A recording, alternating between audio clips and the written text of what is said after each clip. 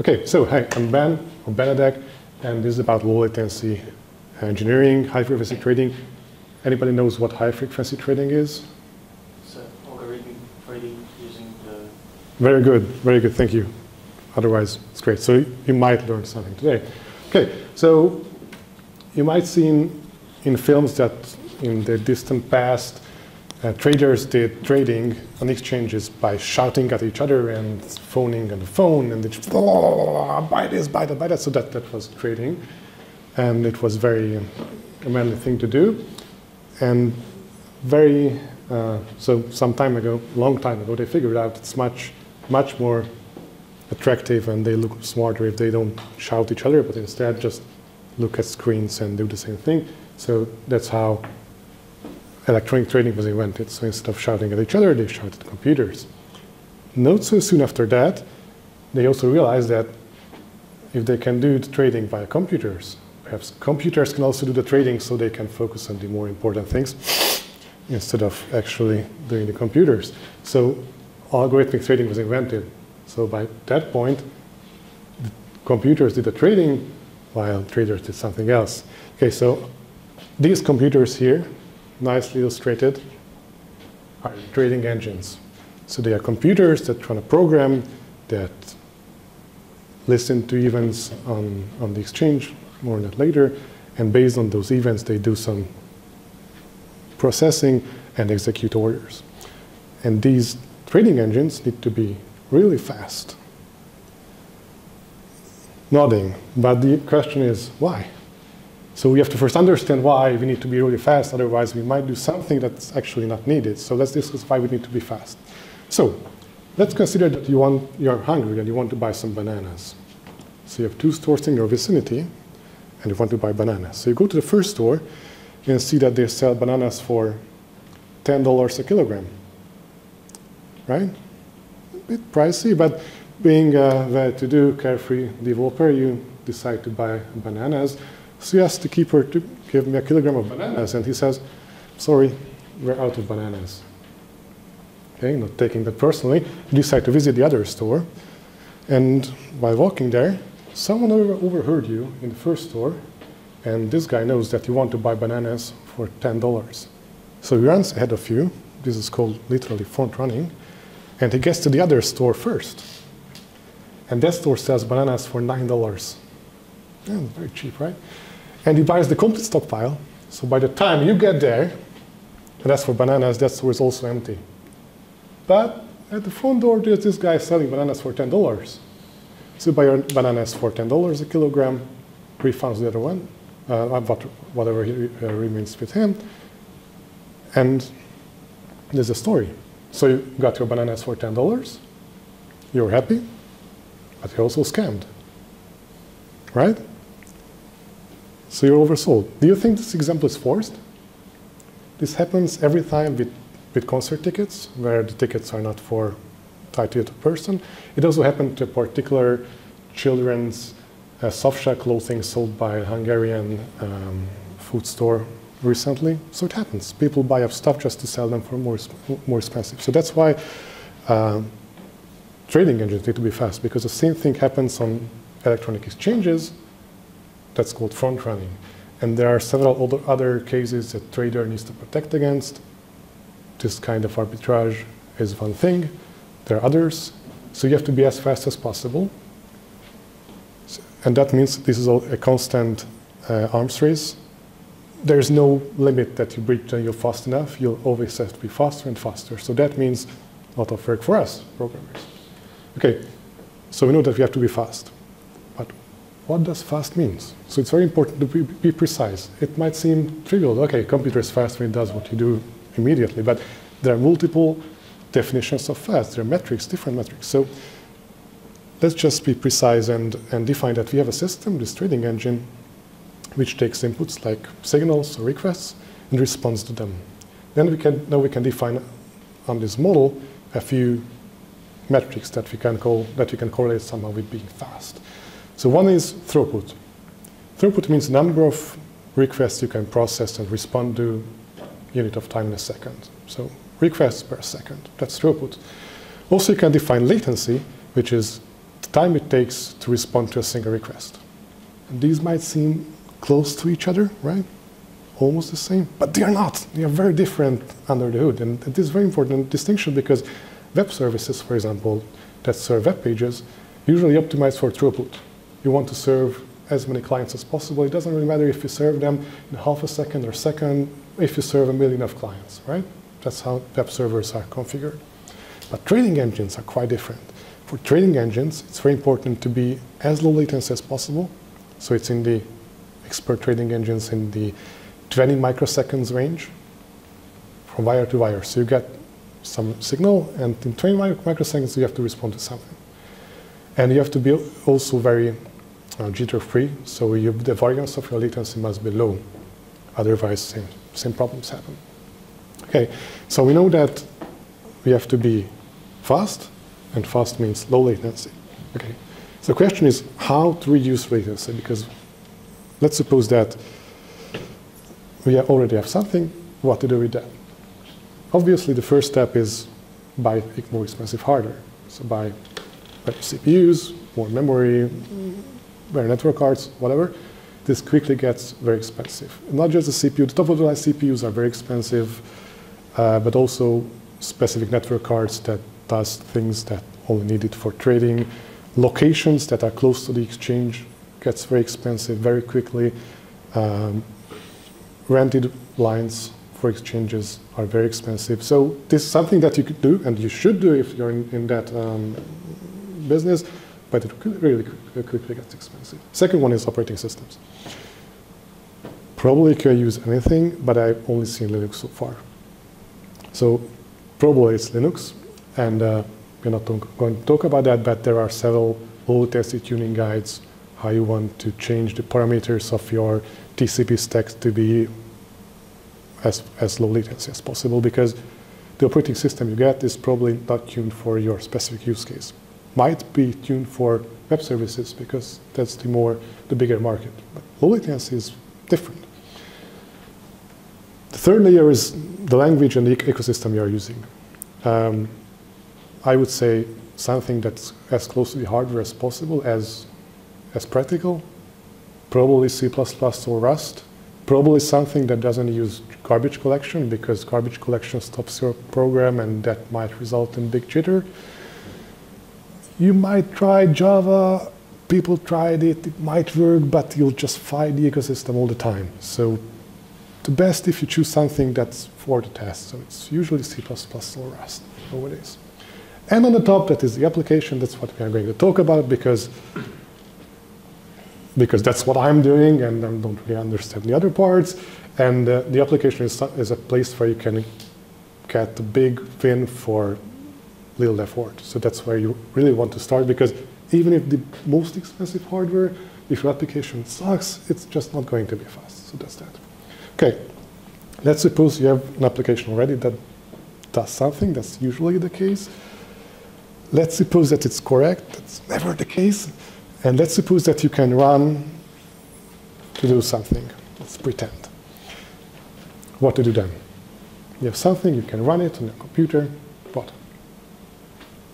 Do random changes. No, never. Never do random changes. That's the worst you can do for two reasons. First, if you do a random change, you'll never be sure if you actually made your stuff faster, or it just happenstance, or you just made faster today, but tomorrow it's going to be slower, or for different use cases it's going to be slower. So first. Second, even if it gets faster, nobody will know. Your manager will not know. Your management chain will not know. You'll not get promoted for something that you can prove. So first step, always measure. Always measure and see what your application is doing today. So a couple of ideas. Very important. First, if it's still in the early days, you have something that's low-hanging fruits all over the place, just use time. Time, run your program and see how quickly it executes. Try changing stuff and see if it gets faster. This is quite a blind stuff, but with some practice you can already pick up some low-hanging fruits. After that, there's a slightly more refined way. Perf is a very nice tool if you don't know. It's Linux specific, extremely useful. perf stat, with this repeat 5 will execute your command 5 times and show you some details of how long it took to run, and also some counters that you can, with some experience, we can tell, okay, this program is CPU bound, this program is memory bound, this program has problems with fetching instructions, whatever. So this will give you an idea. After that, the next one is proper profiling. So perf record will run your application as you specified it, you wrap your input, and interrupt your application periodically, quickly, like 1,000 times a second. And each time it interrupts the application, we'll save something that will be able to give you a stack trace. So you run your application, and you have a bunch of stack traces. And these stack traces, a sampling, can be used to have an idea where your application usually spends time. Okay? So after that, you have this sampling. You just run perf record G, and this is the output you get. So on the console, you see, at that point, you see that this application spent time in the read function, 26%, and it was called, or it's calling those frames. So it can be used to have an idea of where you're spending time. And you start from the top and go to the bottom. You can invert color codices with a different flag. And that way you have an idea, okay, so this is the application, but we are spending time here, so we need to fix that part. If that part is fixed, then you can go to the next part, whatever. So this will be really useful. And right? And here you can see something that you can generate from that report. So you have your sampling, and you can combine your stack traces into a flame chart that looks like this. This is an example from RipGrep that searches text in files. And the stacks are combined by common ancestor. So you see that this function was calling that function, and that function, that function. And you have an idea how your stack frames relate to each other in terms of time spent or sample counts. This is very useful because now you've seen that you might want to reduce the number of reads you do because that takes a lot of time. Okay, so this is something that you can do. And after that, low latency optimization is a bag of tricks. So usually you go by reducing system calls. Not sure if you know what system calls is because I don't know your background, but everything on the computer nowadays almost that wants to interact with the operating system, that's usually done via system calls. And the system call is expensive for certain reasons, so you want to minimize that, like read there. You want to do less of them if possible. If you get rid of the system calls in your hotpath, then you probably need to reduce the memory allocations, because that's also something that might be costly. And after the memory allocations, you want to reduce the memory copies. That's the zero copy ways. So copy as little memory as possible. Reuse the same buffers. Don't copy them all over the place. And then you want to optimize your cache usage. So use as little memory as possible. Don't optimize your data structures so they fit in a single cache line or whatever. And that's how it goes. So you start with the usual heavy stuff and then just go more and more refined things to optimize your latency of application. I also have brought you a case study for completion, but before we do that, I'd like to let you ask questions if you have.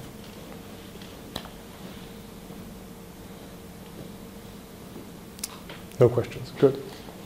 I like speaking. Okay, so case study, something that I did in the past, and I think it's interesting. If you don't think, then your problem. Okay. This application has one thread that does the actual important low latency stuff, computes something, computes. It also sends some telemetry data to another thread via queue, because this telemetry data is used by the users of the application to understand how this program actually works. So strings. So there's a thread that computes something, and there's a channel, and this thread sends strings over to this thread, over a queue, and this thread just does something like writes them to network, doesn't matter. And it was reported that this system is slow. Okay, Ben, make this faster. So I got there and say, okay, this queue this is a slow one, this starts locking or whatever, so I ported different queue I made in the past and just put it there. And then this is a faster queue. It's a lock-free queue. It's going to be faster. Good. We deployed it. Numbers came back. It was faster. Nice. I was happy for a day.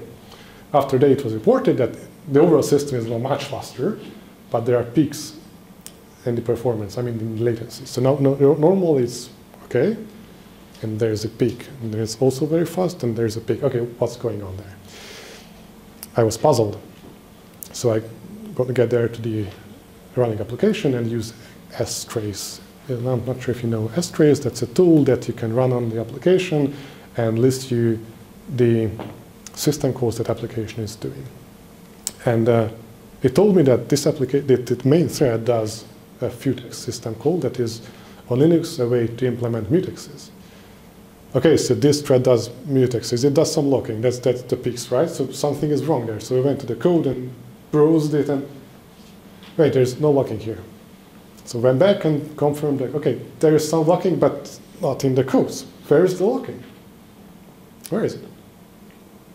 So this thread just sends strings over a lock-free queue and blah, and there is locking. And fortunately, strace also tells you the address of the futex word that's being logged, so a piece of memory that the lock is implemented in. And it was a very peculiar address because it has a lot of zeros at the end, plus 20. And this number of zeros was quite also unfamiliar and familiar at the same time, because usually user space stuff doesn't have that many zeros in them. But I was sure that I've seen this number somewhere. This was heavily aligned address. And I looked at the glibc memory allocator documentation, and it told me that arenas that the glibc memory allocator produces are aligned to like 8 megabytes, exactly that my address is plus 20. And these arenas have a lock at their beginning. So whenever you allocate memory, you allocate it from a pool.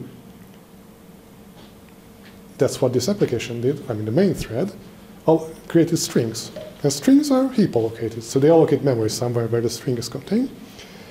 And they put the strings into the queue. And the other thread just gets the string out of the queue, writes them to network, and then destroys the string. So the memory is being freed, and the memory must be returned somewhere to the heap where the first thread allocated it. Normally, allocation is lock-free because you just get something out of it and then put it back. But if two threads use the same heap, and you can't do it otherwise because this piece of memory was allocated from this heap, so you can't return it somewhere else, you have to return it there. Then there's going to be a locking because two threads are using the same heap. And this locking, when this thread pulled out all the strings, brought them to network, and it was destroyed them, that's where they had a fight over that lock, and that's what resulted in peaks. So that's an example of the kind of stuff that low-latency engineers need to face, and I think it's a very interesting and challenging place to be, and that's that. Thanks for your time, and thanks for coming, and thanks for waiting for this next test that many times. And sure, no questions. Thank you. Have a nice evening.